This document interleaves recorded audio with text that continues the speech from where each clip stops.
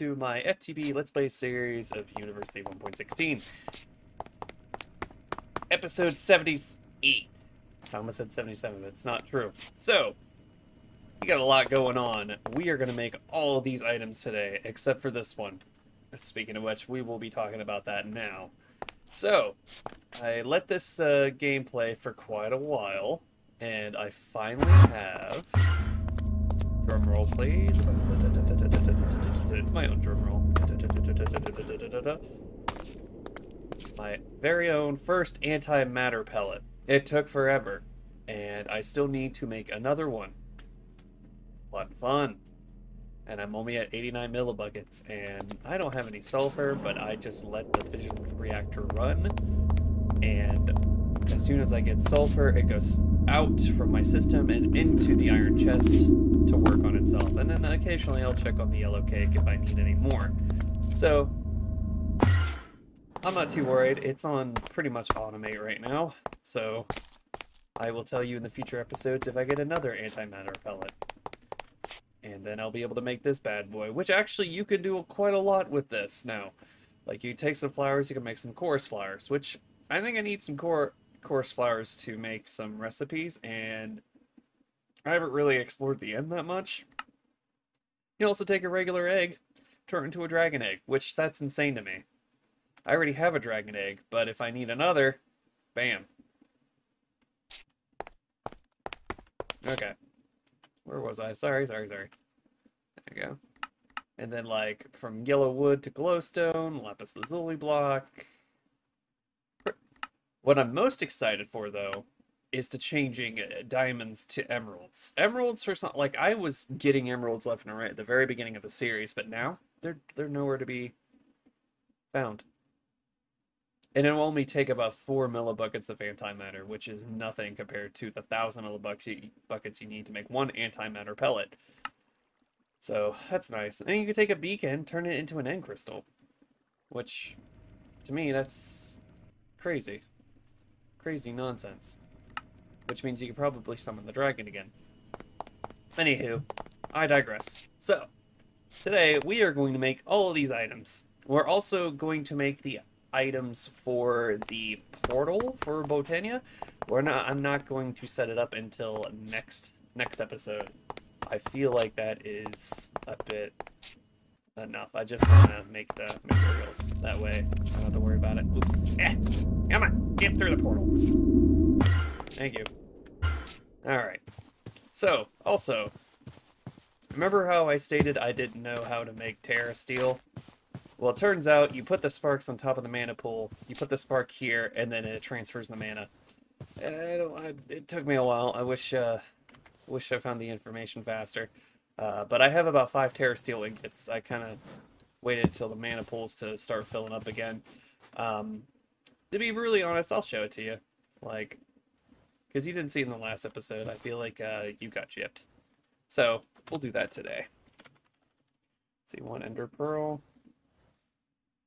I'm starting to run low on Ender Pearls. I might have to go back to the end and farm some. Ender Pearl, and then Mana Steel. I have quite a bit because, stuff things. No, just kidding. Because I decided to put a stack into the mana pool. Let's see, diamonds.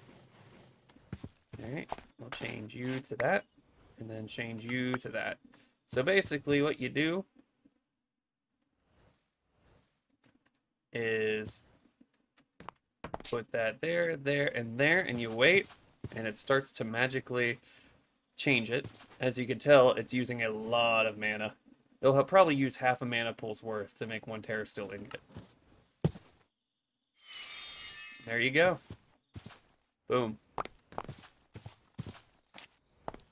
we're gonna have to... I saw that I just grabbed my spark. That was not my intention. Okay. So, that's how the Terra Steel ingot is made. So I have 6 now.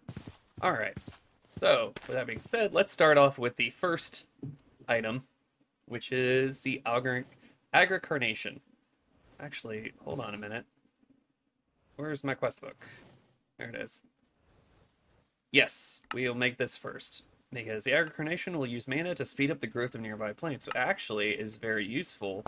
I will probably move, maybe not move, but set up a nice little mana pool and a flower there to speed up my crops in the future.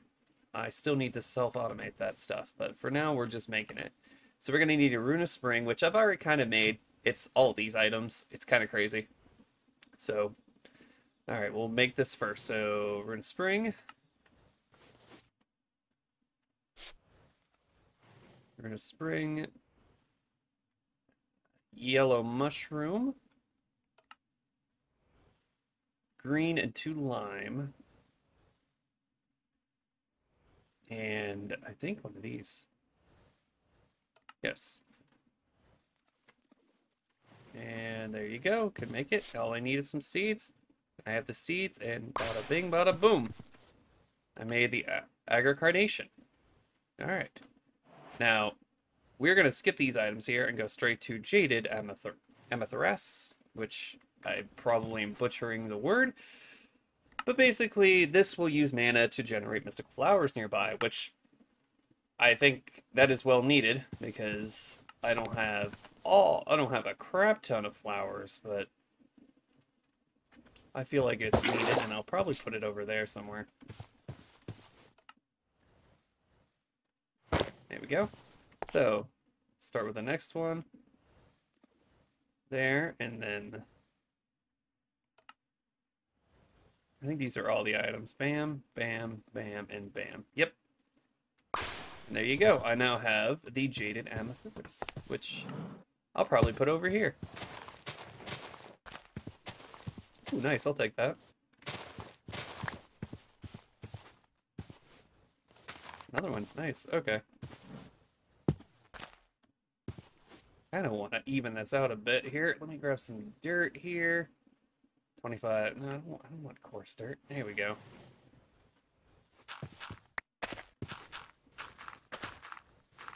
That way it's all nice and evened out. There. And then I will put this bad boy right here. Which... Oh. It is making flowers rather quickly already. Okay, well there you go. It's already doing its little little task. I'm liking this already, and it's quick. Very nice. Okay. So we got that made. We can take that off. So we'll make this, which I suppose I was supposed to make it. So let's take this. Let's just make this rather quickly. It's a mana tablet, which helps you have mana on hand. I don't want to use the mana pearl. I think ender pearls are more rare than diamonds. And there we go. We now have a mana tablet. It wasn't in our quest book, but I feel like it was a much needed thing. So I don't know. Do I just put this in here and it'll charge it up? No.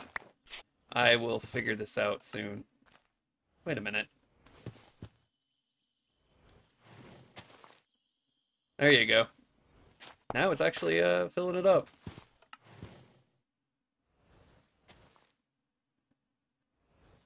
Nice. So look at that.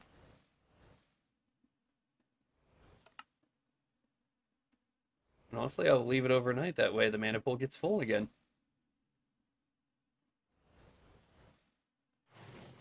That way I have a full, almost full mana tablet. Oh, is it already full? Why, yes it is. Cool. I now have a full, excuse me, mana tablet. Alright, now we got that out of the way. Next is the Mana Mirror, which is that one item I think we discussed in the last episode. Mana Mirror will allow mana using items in your inventory to use mana from a mana pool instead of a mana tablet.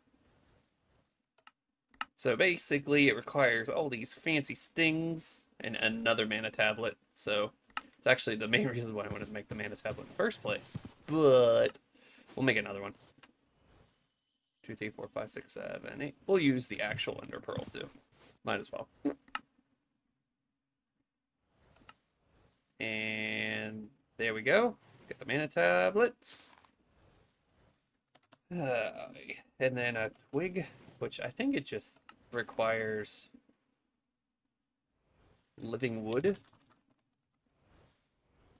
Do I not have? Okay, it's right there. Yep, there we go. Living twig. And I got that, got that, got that, got that, and a mana tablet. I think we should be good to go to make this bad boy. And no, I still need a mana pearl. Okay, maybe I should have not done that. That's okay.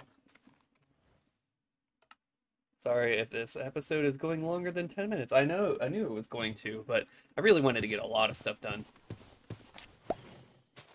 And try to speed things up a bit. There we go. We now made the mana mirror. So, oh. Is it just taking the mana? Interesting. I'm actually still confused on how this works. Hold on. Mana mirror, where are you? The mana mirror allows mana using items in your inventory to use mana from a mana pool instead of a mana tablet. Okay. Instead of using the mana tablet, it goes straight into a mana pool, but the only thing I have that's mana is the mirror. That's interesting.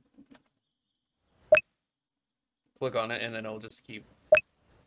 Okay, neat. Alright, now we got that one done. Let's make a spark. Basically, spark helps transfer a ton of mana into one specific area. I just want to make this. It's not even in my, like, quest book, but we'll just make one of these. Oh, I need blaze powder? No worries. I'll make a couple of those. I'm going to actually need more blaze rods soon. And then, bam, I now have a spark. Which it will be right here. So I have 3 sparks on these 3 mana pools. Alright, now that's finished. Let's make the portal. Which I'm going to be needing like 3 glimmering living wood and an elven gateway. That's pretty easy. The portal Elfheim is more a crafting mechanic than a portal. You can't actually go to Elfheim, follow the building constructions according to Lexa Bonica, provide it with mana, and throw it in specific items, get other items with it. It should be a good idea to start with the Lexica Bonica itself. So, we are not doing this today. We are just going to make the items. We are going to do this in the next episode. So, be prepared. Hoo-ha! Alright. Make 1, 2, 3. And then make the gateway, which I can. Bam.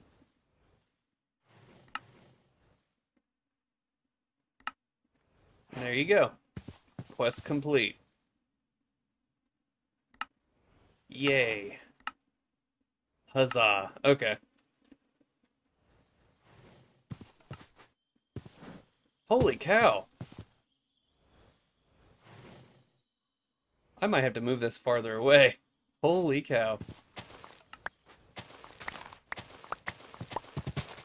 Like, I didn't know it was gonna make this many plants as quickly.